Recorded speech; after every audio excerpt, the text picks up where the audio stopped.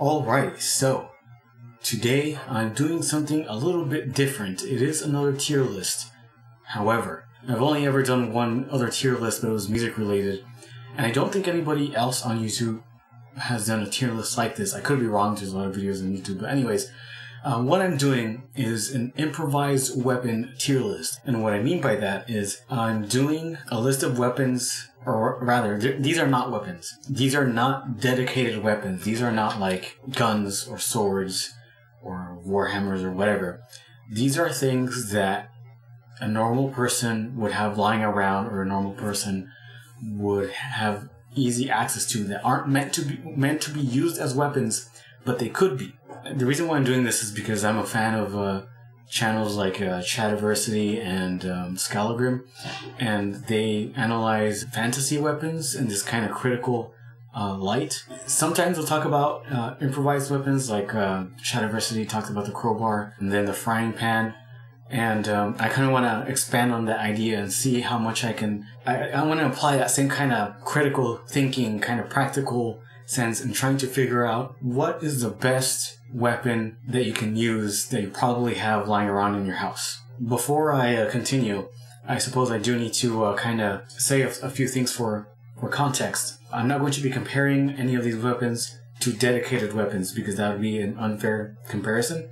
I'm going to be comparing these to the other improvised weapons. And then the other thing is I'm mostly going to be thinking of these weapons in the context of home defense. So with all that out of the way, now we can start, and I'm just going to go in the order with the way that I have them listed in my Photoshop document. And the first one that I have is the crowbar. So I have a bit to go off of based on Shadiversity's video. What he said was it's very heavy. So if somebody's wearing armor, steel plate armor he was referring to, it would be pretty good at denting it, and then if you get the pointy end, it can puncture through it. But it's so heavy, especially for its size. It's not that big, and it's really heavy, so it's really hard to recover from swings and come around for a second swing. Although if you use it with two hands, it kind of alleviates that. And I kind of can attest to this firsthand because I actually own a crowbar, and it was actually smaller than the one that he had in the video. But it did feel heavy, and then when I used it in two hands, even though it was pretty short, it kind of felt weird to try to use it with two hands, but it did help a lot. So the advantage that it has going for it is you can just use the blunt end to hit people with, or you can use the pointed end and really like puncture someone's skull with that. Again, in the context of home defense, they're not going to be wearing armor, but still would do tons of damage anywhere on the body, pretty much, because of just how much blunt force it would have. The problem is it doesn't have a whole lot of reach, and it's really heavy, so it's hard to redirect, but it is pretty lethal. As far as improvised weapons go, I actually feel like this one needs to go up pretty high just because it is pretty practical. I'm going to put it in A just for now and see how I feel about that later. So next we got the screwdriver. So everybody has a screwdriver. It's very pointy. You can stab someone pretty easy with that.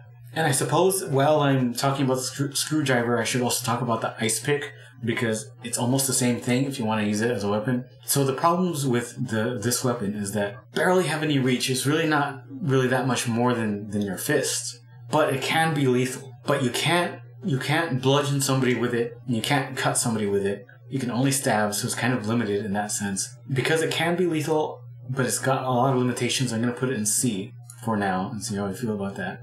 Okay, so next we got the shovel. The shovel is interesting because this one, out of all the ones that we've talked about so far, this is the only one that really has a lot of reach. You can kind of use it, assuming it's like one of the types of shovels that you use two hands with, to like the type that you would dig a hole to bury a body in, like that type of shovel. With that kind of long shovel, you can kind of use it like a pole arm, like a spear almost, or like a pole axe or something like that. It has a pointed end, so if you can't, like, I don't think you'd be able to stab somebody with it, like, and have it penetrate, but it would hurt a lot if it doesn't cut through the skin. If you don't want to jab with it, you can always just whack somebody in the head. Like, the shovel has a pretty wide head, I guess the word would be, and that shit would hurt. Like, if I'm not mistaken, all the weight on the shovel is focused on that part, because usually that's made out of metal and then the rest is made out of wood. It would be a little bit awkward to strike with it though, because of the shape. It kind of has like a scooped shape, you know, for it, so it can dig stuff up. But still, it would be pretty devastating, I think. A lot of blunt force damage. If you get somebody with the edge, that can really do a lot of damage. You could probably crack a skull with that. You kind of run into the disadvantage that all polearms have, which is if somebody gets in real close, you kind of can't use it anymore. The fact that you don't even have to be close to the person and you can keep them at bay and kind of dispatch them from there, I think puts it above the other weapons we've looked at so far. So I think for now, I'm going to put it in S tier.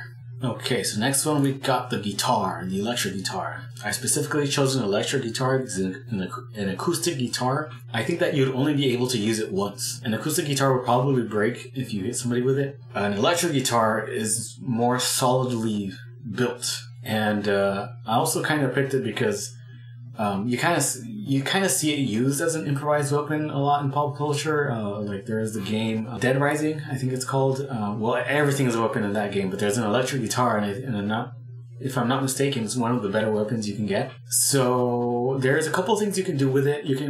Probably the best thing you can do is grab it by the neck and hit with the body. It kind of makes sense because the neck is thin enough so you can wrap your hands around it, and then the body is kind of big so you can hit people with it. But I do not think this is a very wieldy weapon at all. I think it would be too top heavy.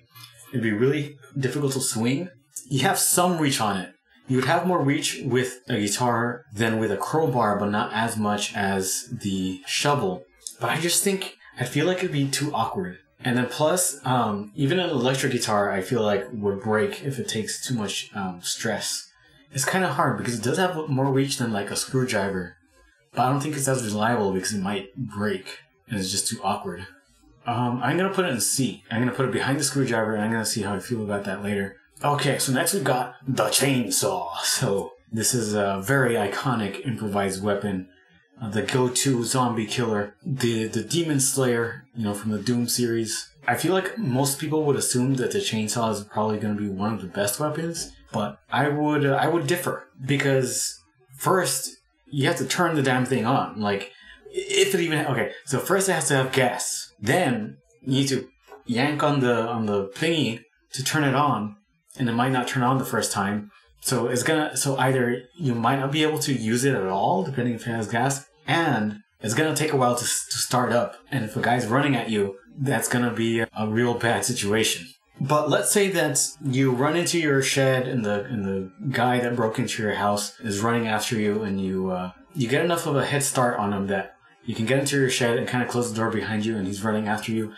You start up the chainsaw, the guy opens the door, you turn around, and this guy is face to face with a dude with a chainsaw in his hands, is going...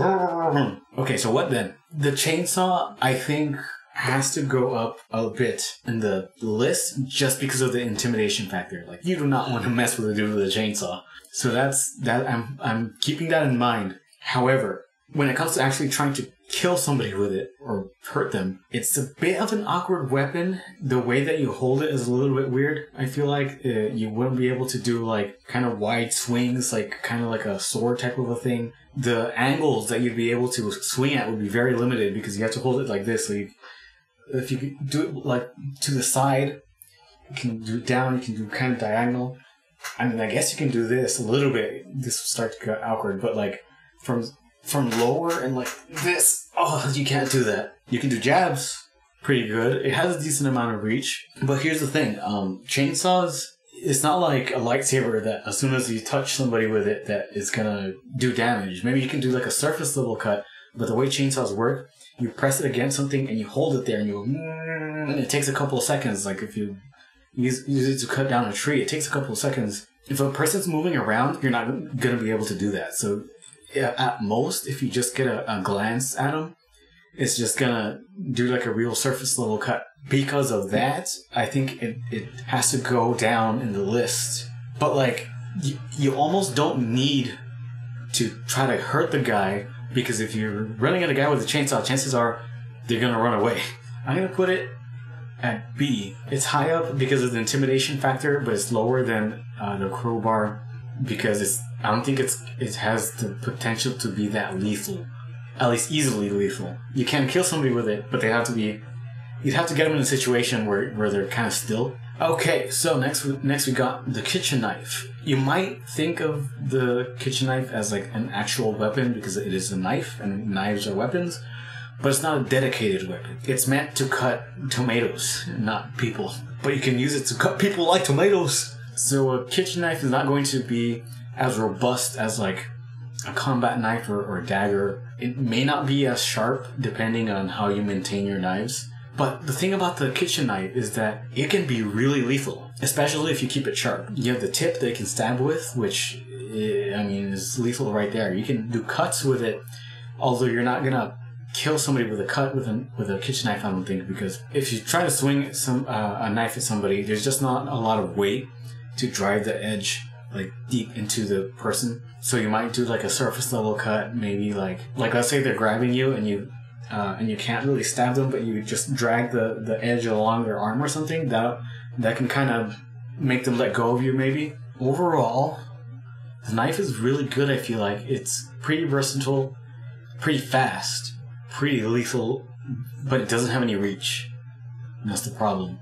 I feel like it belongs in B tier. Reach is super important, and the crowbar has a little bit more reach, so I'm putting it below the crowbar, but I'm going to put it above the chainsaw, because you can kill somebody with a knife easier than the chainsaw, I think, because of the fact that you need to press down on somebody. Okay, so next we got the humble rock. So a rock can be lethal, depends on the size of the rock and the weight of the rock. You just pick it up and you whack somebody with it, you can do a lot of damage. But then you can also throw it. I mean, technically you can throw any of the other weapons, but I feel like a rock would be the easiest to throw because they're kind of round. And you can kind of throw it, almost like a baseball. Again, depending on the size of the rock. If you throw it at somebody, that's going to do a lot of damage. The thing about the rock, though, is that it doesn't have any reach. It even has less reach than something like a screwdriver, because the screwdriver has like a point, and the rock is just kind of a little ball that you hold. Okay, my camera shut off for a second, so I'm not sure where I left off, but I was just saying that I'm not sure if I would rather have a rock or a guitar, because you can throw the rock, which kind of solves the issue about its range or reach, but then you lose your weapon. So what I'm going to do, I'm going to put it in D tier and just see how I feel about that afterwards. I've been saying that a lot, but once I put everything on the list, I think it's going to be easier to kind of figure out how to organize things a little bit more. Anyways, now we've got the frying pan, another one that's seen a lot in pop culture. Lord of the Rings, Tangled, I don't know, probably some other movies. The frying pan has some reach. You can whack people pretty good with it, with the flat part or maybe the edge. Shadiversity talked about it a bit. He did say that you would be able to do more damage with the edge, however, because it's at an angle, it would be really hard or awkward to do that. And then one of the advantages with the frying pan is that you can kind of use it like a buckler. You can block things with it if you just kind of hold it out in front of you. So maybe you can block like a knife or something. Well, now that I think of it, I suppose the guitar could kind of do that too, because it's got this wide body that you can use. That's something that I didn't consider, actually. Okay, but going back to the frying pan, I think it can be a very useful, wacky implement. And then you got the advantage of maybe being able to block stuff. It might be kind of awkward, but I think you can do it. It's kind of heavy, which will make it awkward to use, but that kind of comes to its advantage in terms of just blunt force damage. Is it better than the screwdriver? Well, it's got more reach, and it's more awkward to use. Oh, I'm so conflicted. I'm going to put it in C tier. I'm just going to put it there. I don't know if it goes above the screwdriver or the guitar just yet. I'll see what I'll do with it later. Okay, so next we got the chair. And you see people use the chair every so often. For some reason, the lion tamers, I think they use chairs to kind of keep the lions at bay. Either that or it's just in the cartoons, or I can't remember. I think in Jackie Chan movies he might have used a chair as a weapon or as a tool to help him fight. And then I guess it also depends on the chair, because if it's just... Okay, let's start with like this normal wooden chair right here. To be honest, I think this has to be one of the worst ones, because it's really huge and really bulky and you can't really hit anyone with it. The only thing that I feel like you'd be able to do with it is kind of defend yourself with it, because it's really big and wide, and kind of keep people away from you. But that's it. You can't really strike. I mean, I guess you can kind of push, like keeping in the theme of keeping people away from you. If you just grab it, but even, where would you even grab it from? Because if it was like a stool, you could grab it from the seat and then use the legs to kind of push people and kind of drive them away from you. But this has a backrest, so you can't just kind of hold it in front of you. You got to hold the seat and the backrest and then do it like that. It's like, it's really not a good situation. However, what if it's a metal folding chair, like how you see in wrestling that they fold it up and then they hit people? That's interesting because it's usually they're made out of metal, so they have a good amount of weight to them, so you can, really whack people with it. And the other thing is you can kind of hold it flat and kind of use it to defend yourself, kind of like a shield almost. Your fingers would be exposed because you have to wrap your fingers around the thing in order for it to work. So, right here you're exposed, but all your body is good. From a defensive aspect, I think a folding chair might be really good, actually. I still think it might be too heavy and big and awkward to try to hit people with it, but you can do it. To be honest, either if you have a chair like this or a folding chair, I feel like the best strategy you have is just put it in front of you and kind of round people with it. So it's kind of limited. You can kind of use it to defend yourself, but it's limited in offensive capability. I think I'm going to put it in E tier, pretty low. Okay, so next we got a glass bottle. I suppose it kind of depends on the state of the glass bottle. If the bottle is intact and you just want to hit somebody over the head with it, I don't think that's a good weapon. Because even if it's filled with some kind of liquid, it's not going to be that heavy, and it's going to break once you hit somebody with it. And maybe the glass will kind of get in their skin, but it's not really going to do any kind of deep damage. So it's not going to cut deep, and it doesn't have enough weight to do blunt damage. Now, once the bottle is broken, you can still use it as a weapon and kind of try to use it to cut people or stab people with. But still, the jagged edges, it's not a dedicated edge like something with a knife. You might not really be able to cut at all with it. And the thing is, too, you have this round thing with a bunch of jagged parts on it. So multiple things are going to be trying to get in, and the force that let's say you try to stab, the force that you apply is going to get distributed on all of those edges and all the circle of this broken bottle. So none of them are going to get in very deep. And then on top of that, you have the rest of the bottle that has somewhat of a thick couple centimeters, maybe 1 centimeter, I don't know, thick of glass. So even if some of the tips do penetrate, it's not going to dig in all the way. So I feel like the glass bottle is F tier. It might deter somebody momentarily if you whack them over the head with it, but other than that, it's a one-time use and it's not lethal. Okay, so next we got the pitchfork. The pitchfork is kind of like the shovel in the sense that it's also kind of like a polearm. In fact, it's kind of like a spear. Like it's kind of like a trident. So you can use it as a spear and stab people. In fact, the tips on that, I'm not sure how sharp the tips on a pitchfork need to be for it to be able to do its job. So I don't think it's going to be as sharp as like the tip of a kitchen knife, but they're sharp. If you really stab somebody with that, they did.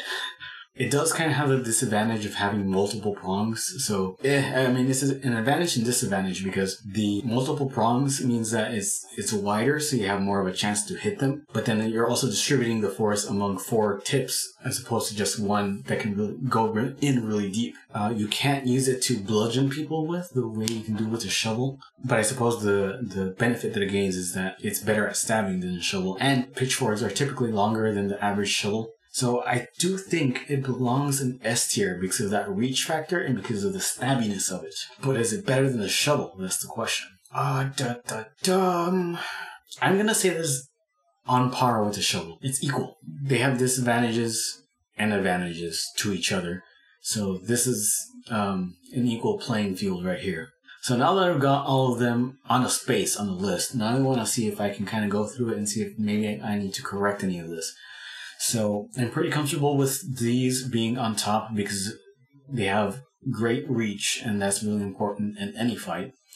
The crowbar has more reach than the knife, and it can be pretty lethal. The chainsaw is extremely intimidating, but it's difficult to take advantage of its lethal potential. You know what, to be honest, the fact that with the chainsaw, you may not even have to get in the fight in the first place might make it better than all the other weapons. No, but then you have to turn it on first. See, the chainsaw the effectiveness of the chainsaw depends on how soon you can turn it on. Because once you turn it on, chances are they're running. But if you can't turn it on, you're going to wish you had another one of these weapons. I'm comfortable putting the chainsaw where it is because it has so many disadvantages. You need to have gas, you need to turn it on. On the off chance they decide to fight you anyways, it's going to be awkward to use and it's going to be difficult to really get it to be lethal. So I think I'm comfortable leaving it there. To be honest, the only parts that I have issues with is potentially these three because this has reach. But like I said, it's going to be really heavy and awkward to use. You can use it to defend yourself if you kind of try to use it like a shield. It'd be a really awkward shield though. Like you'd probably have to grab the neck with one hand and then the top of the body with the other and kind of do this. But it's really heavy, so it'd be hard to redirect wherever you need it. I guess the advantage is it's kind of long, so you can kind of use it like if you have like a pole arm and something's coming at you, you can kind of hold it up and catch a sword with it or something. In this case, maybe a knife. Most people, I think, if they're going to break into a house, they're going to bring a knife. But still, it's like really hard to really use, I think, effectively. The frying pan, I think, is a little bit easier to use, but it's still awkward. You can kind of defend yourself with it. The guitar might break, though. And I think I'm pretty confident with everything, how it is, seeing as how, for the most part, it's kind of going from most lethal to least lethal. I think a screwdriver is more lethal than a guitar because of that pointed end. But the guitar is more awkward to use and has the potential to break, unlike the frying pan. So I'm going to move the guitar behind the frying pan. And I think that's pretty good. I think it's good where it is. The chair, I think, is good where it is. And then the bottle, I think, is good where it is. So that's everything. I think I have created a pretty solid tier list for improvised weapons. Tell me what you think about this tier list in the comments. If you agree or not, how you would have organized it. If you want to see more kinds of these videos, maybe you have suggestions for other improvised weapons that I could create a new list with, or maybe just add to this list. Let me know as well. If anybody watching the video can try to tweet this or whatever at someone like Scalagrim or Shadowversity, and they watch the video and I get comments from them about what they thought about my analysis, that would make my day. But yeah, that's gonna be pretty much it, and I'll see you guys next time. Damn, who that has a motherfucker down the street? Oh shit, that's me, and I'm about to make life my bitch. They know what's stopping this one man, war machine. Two in the head, one in the chest, fucking clean. Top tier badass, sensing to the ass.